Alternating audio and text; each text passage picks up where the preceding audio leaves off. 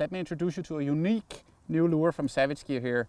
It's the BackLip. So the herring BackLip, as you can see, actually has the lip in the back.